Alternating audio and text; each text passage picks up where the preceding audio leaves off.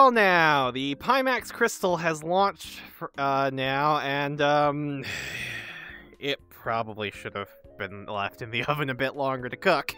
Yeah, but that is not the subject of today's video. We're going to save that for another one.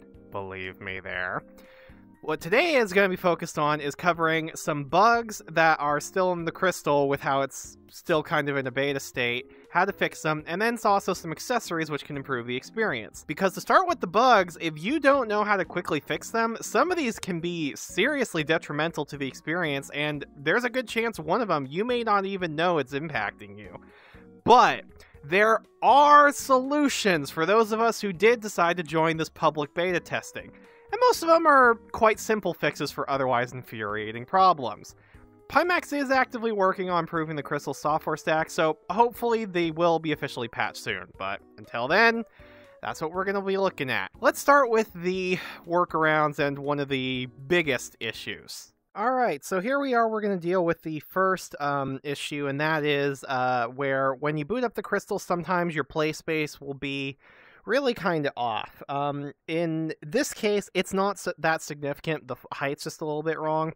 But sometimes, like, I'm way over there, I am underneath the floor, I am way above here, and so it's just a bit of a pain, because some games, you really got to be in the center of your PLAYSPACE, and yeah, so very, very quick and easy way to fix this. You just go to OVR Advanced Settings, you go down to the Space Fix, you just take your controller, like right here, like say I want to center my space there, and then you just click Recenter Space. There you go.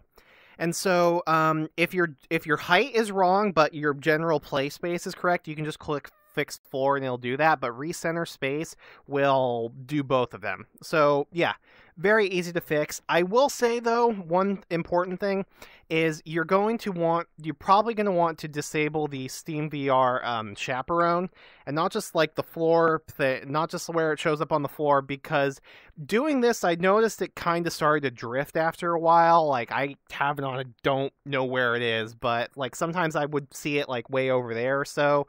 Sometimes it would be right here, sometimes way over there, and so you can do this by going into some config files. I will show on screen right now the steps and the folder you need to go to in order to reach it and what you need to edit, but that will remove the boundary on the floor. Oh, right. One more thing I forgot to mention. So, if you want to do it without OVR Advanced Settings, you can try pressing the power button on the top right of the Crystal. I'm not going to do it right now because it will mess up with the recording.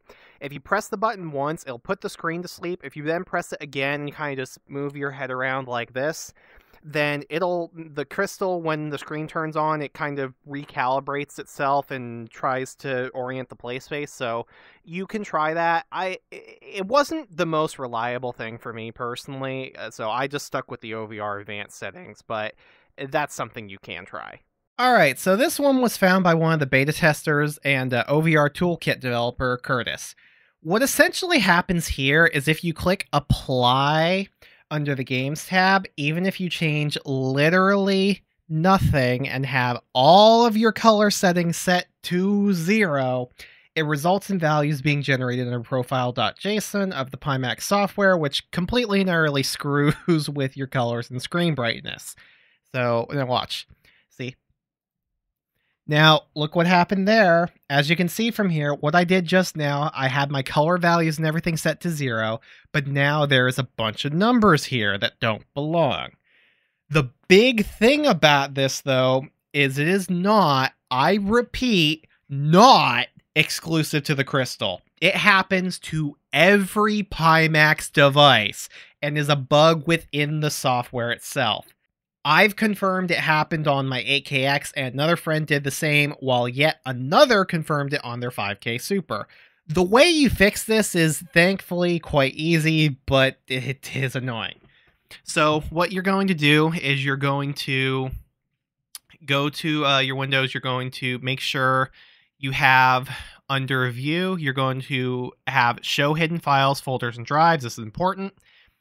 Then you're going to go to under your C drive, under your users, your username, app data, then local, Pimax, runtime, and then click on the profile.json. I have this opened up in here, and this is what you want to find. So basically just follow that path. And then once you have this open, you're going to set all of these values down to 0. All right, so when you're done, it should look like this. But then you have to close and reopen the Pimax software, or else the software is going to remember the old values and it's going to overwrite the new ones you made. And the reason this is such a massive pain is you have to do this every single time you click and change anything under this tab, which you need to if you want to toggle things like reprojection on or off, or change the foveated rendering value. And for the most part, this isn't a big deal on the Crystal at this moment, though it might be with toggling DFR soon. But most notably, on something like the 8KX, you need to do this anytime you change the field of view. So that is a little bit more of a significant problem, since you probably will do that a decent bit. If you do have your own customized color values, as a lot of people like to do that on some of their Pimax headsets, it appears to be fine and will respect those. But the problem is where if you have everything at 0, that's the big major bug. The difference in between having this bug and not having this bug was really night and day for me. And honestly, this should really be an easy bug for Pimax to fix, but it's been known about for almost 2 months. So I do hope Pimax makes it a priority to fix it, because I've already talked with several people who did have the bug, but they had no idea they were affected until I brought it up to them. And thirdly, we have this little bundle of problems. Because, see, talking to many people, this has been seemingly responsible for a whole host of problems. The 3 main ones that I have seen solved, or at least improved, simply by bypassing this and connecting it directly to the headset, the DisplayPort cable, have included tracking improvements, less dropouts and instability there, connectivity and general instability on the Crystal, and then, this is the really big one, FPS being stuck at 90 Hz even when 120 is selected. So, honestly, you don't have to remove it from the Crystal like I did, but if you are having general instability issues, I would say one of the first things you might want to try with your troubleshooting is bypass this cursed little box here. Now, to be clear though, not everyone is going to be experiencing these issues. I had 120 Hz working fine even when I was using this, but mine ultimately died entirely. That's why I removed it. But do also note that this wasn't a universal solution either. Some people still had issues even doing this. A few just couldn't make 120 Hz work even when bypassing this. But I've seen enough people helped by it, I still would strongly recommend this step. And on the subject of 120 Hz mode, I have seen some people report that the fiber optic cable has generally been less stable in doing 120 Hz.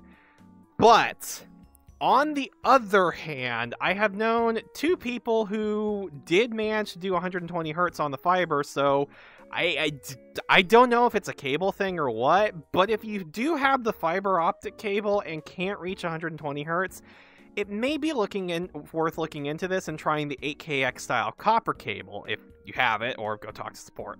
You will know which one you have, since the fiber optic cable is much thinner and only has 1 USB cord, while the copper is thicker and has 2 USB cords. And super quick, 2 more to close out the troubleshooting section here. Firstly, Pimax provided me with this solution. If you have issues with the Crystal rebooting itself after you try and turn it off, try disabling USB selective suspend within the Windows power plan options. For me at least, it did help reduce this problem noticeably. And secondly, if you have connectivity issues when using a multi-monitor setup, try disconnecting one of the monitors. I've seen a few people report that issue and solution. I'm not sure why it's the case, But hey, it works. I think it might be something to do with the bandwidth between the crystals, insanely high res, and the monitors. Anyway, so those are some of the more noticeable bugs I've seen, and that people have been able to find solutions to, at least.